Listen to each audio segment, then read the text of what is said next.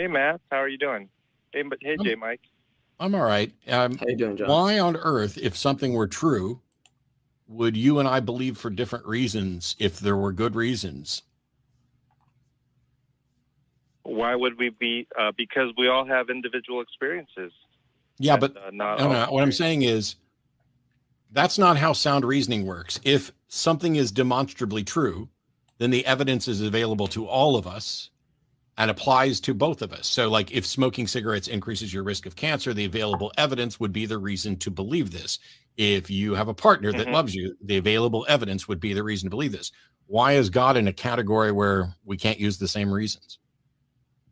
Right, because it's not an evidence-based proposition.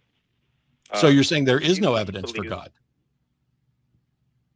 Well, it would be that as far as like the faith goes, right? The faith in God, it's something that's given by God. It's not. No, I'm asking. I'm asking you if it's in. You said it's not an evidence-based proposition. So are you saying there is not evidence for God? Well, I think there's evidence for a general revelation of God, certainly. No. Right. Why? I don't know why this is so difficult, John. I'm asking you the easiest question.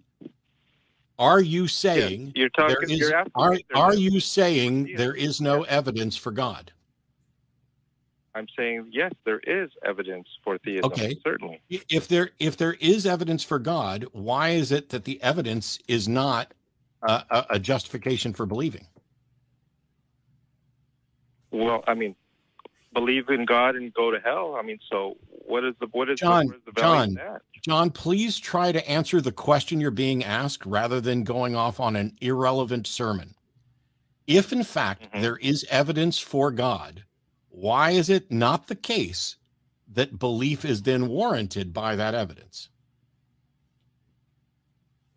Belief in theism is warranted by the evidence. You just said that it was not. You just said that it was a faith-based position that doesn't require evidence. Yeah. And if there's and then you said there is evidence, and then now you're saying that the evidence is sufficient to warrant belief. So what's your actual position here, John? Do you think there is sufficient evidence? Hang on. Do you think there is sufficient evidence to warrant believing that a God exists? Yes. Then present that evidence and stop saying that you have your reasons and I would have mine. If there's evidence and you think the evidence is, I'm still talking, John. If there is in fact evidence and you think the evidence is sufficient to warrant accepting the proposition that a God exists, present that evidence. Yeah, I'm not interested in someone being a theist. What I was trying to tell you today, John said that arguments are worthless, that it's a faith-based proposition that doesn't require evidence. And then when challenged, John thinks there is evidence and that the evidence is sufficient to warrant belief.